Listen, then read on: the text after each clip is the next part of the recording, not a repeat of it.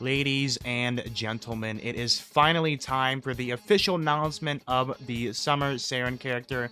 It has been a long time coming. We have been waiting for this character literally since the release of the game back, like, how long has it been? A year and a half now? It's been quite some, dude. Time has truly flown by. Like, it is crazy. This game is already a year and a half old almost. Like, that is ridiculous to me. So yeah, we're heading into the Saren Summer Celebration. Very exciting. We have the celebration details as well as to pull up. Before we go ahead and jump in, I want everyone to know, people that are new to the game or still have no idea what this means. So this right here, you're looking at the best character in the entire game. If you do not get this character, I will feel very bad for you because this character is genuinely that good. I highly recommend getting this character. Summer Saren, I don't think her rerun will be for quite some time, which is why she's also a super high value character. For example, if I want to go ahead and pull up, you know what? Let's do it right now. Let me go ahead and pull up the Princess Connect 3 Wiki. Let's head to characters. Let's go to Summer Saren, if we could find Saren. Where's Saren? Saren, where are you? There you are. So here's Saren. Let's go ahead and pull up Summer Saren. Let's go to cards. Summer Saren. Oh, just a simple 10. A 10 out of 10. Oh, and then a 10 plus out of 10. So yeah, this character is absolutely ridiculous. Just by looking at this, I think they have a tier list as well. Where's the tier list? Can I? So yeah, here's the tier list. I finally found it. It took me quite some time because my brain is kind of mush right now. But here we go. So it was just looking at the tier list here. Who's the first character you see? Huh? Tell me. Do you need me to zoom in for you guys if you're a little blind? Here. Who is this character? What does this say? Huh? What does that say right there? Summer Saren at the very, very top of the tier list. That is actually insane. So, Summer Saren, of course, literally this is the JP game. She is still in the SSS tier. So you could just tell from looking at the tier list. I don't want to go over her entire kit right now. I'll do that in a separate video whenever the time comes around, maybe a few days from now. But you could just take a look at the tier list. You realize, yeah, she's that good. She's on the same tier as Christina, Princess Kokoro, New Year's Kiaru. We got Nenica here as well, Labarista, 6-star Ray is here. Like, it is ridiculous. Like, and she's above characters like Muimi, 6-star Exjino, Kazumi, 6-star Hatsune, New Year's Kokoro. Like, she's above all these characters, and she's at the tippity top, which she really deserves to be there, because she is genuinely that good. So, heading into the Saren event kind of thing that we have going on, this is going to be the update details here. So this is going to be the main coverage of this video. So here, of course, Summer Saren's banner will be dropping on June 19th, and this will be going until July 4th. And I presume on July 4th / July 5th is when we're going to be getting Summer Makoto as well, Summer Makoto is very, very good. But I personally think Summer Saren is a million times more valuable than Summer Makoto will ever be. But yeah, so Summer Saren is coming. Once again, limited character. So she's going to be a limited character, just like Summer Suzuna.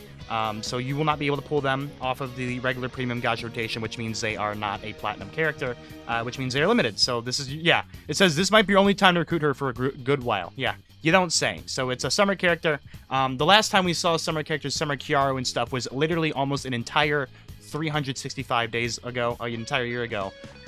So it's very important to make sure you do not miss out on these summer characters, especially the holiday characters, Halloween and stuff. These characters don't really come back around until the next year, most of the time, which is why I recommend getting them when they first show up. So 15 days for the banner, not too bad. This is probably average, so 2 weeks and a day. Not bad. We're going to go ahead and move down. We have the 3-star guaranteed premium gacha. I've already made tons of videos going over this. I don't think this is that worth it, once again, if you are a new player. Newer players, very, very good. We're probably going to be seeing a lot of newer players, and especially re-rolling. I personally do not recommend re-rolling because they give out so many free jewels that re-rolling, I think, is honestly not a great idea for this game. However, if you do want to, I feel like now is a good time. Unfortunately, it's not a Princess Gala banner, so you're not going to be having the double 3-star rates and stuff like that, and you won't be getting, all your value there. However, it is still the best character in the entire game, in my opinion, coming.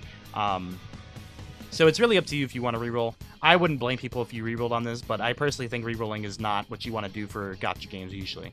Alright, going down after the premium gacha. Once again, we just talked about this. Only summon if you are either a whale or newer to the game and you have money to spend. And we have the Revival story event coming for the Dangerous Vacation Gourmet Princess on the Beach. So it's going to be a revival event, which means everything is going to be reset. And it's pretty cool. So you're going to be getting brand new missions and stuff. We're going to be getting Summer Kokoro as well. So you'll be able to get Summer Kokoro up to 5 stars. I think she will be... Will you be able to pick her up from the thing? So if you did end up missing out on this event for the first time, you'll be able to finally get Summer Kokoro. I still think Summer Kokoro is a very good... She's still probably the best free-to-play character. In my opinion, Summer Kokoro is amazing. So yeah, Summer Kokoro will be making her a rerun if you haven't got her, or if you want to get up to 5 stars. Now would be your good time to get her. So this will be coming on the 19th, dropping at the same time that the Saren event banner will be coming. So just the Revival Story event, which means I think this is going to be reset. New missions that will allow you to pick up even more rewards if you clear the event before, yes. So you'll be able to get new missions and stuff. It's a revival, it's not just like a rerun, it's a revival. So new events and stuff. So if you already cleared it before, you've been around for a year, you'll be able to go ahead and get some more jewels from this, which I highly recommend doing so. Moving down next, we have the brand new game update news. Area 26 will be coming with Chapter 13, Episodes 6 through 10. We're also going to be getting maximum of 4 Eclipse at rank 14, so 14-4 will be the brand new maximum rank for your equipment.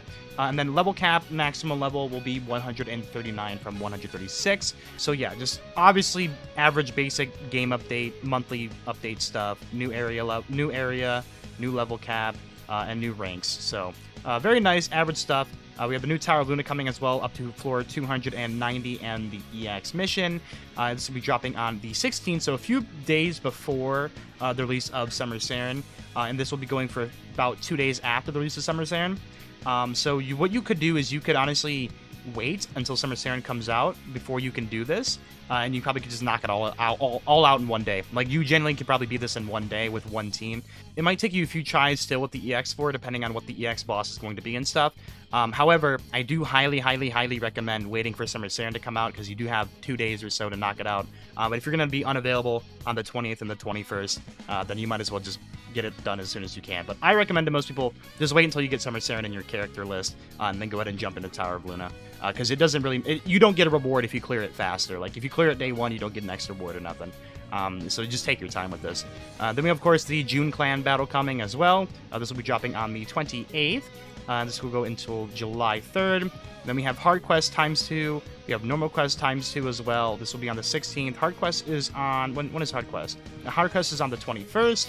And then we're going to move into Dungeon, which is going to have Dungeon Double Drop campaign for 10 days on the 27th, all the way until the 5th of July. And that pretty much covers everything going on. Just basic stuff. Not a new story event, it's a revival. So modified rewards and challenges are here. And then we have the brand new banner. Just an average celebration, nothing too crazy. Honestly, not insane stuff, but still very exciting. Summer Saren is the best character in the entire game. So honestly, all they had to do really is make this banner drop, and they could make the celebration absolute shit, and it probably would have not mattered, because the character is so broken. They're gonna get people coming back to their game anyways just to pick up the character. So yeah, that pretty much covers the entire update celebration details. Let me know what you guys think of this update. Once again, just an average update. We got the double drops coming and stuff. Clan battle, Tower of Luna floors, new area, new level cap, new equipment rank. So yeah, not too bad. Thank you everyone for watching. Hope you guys all have a wonderful rest of your day. Peace out, and I'll see you guys all in the next video. Bye everyone.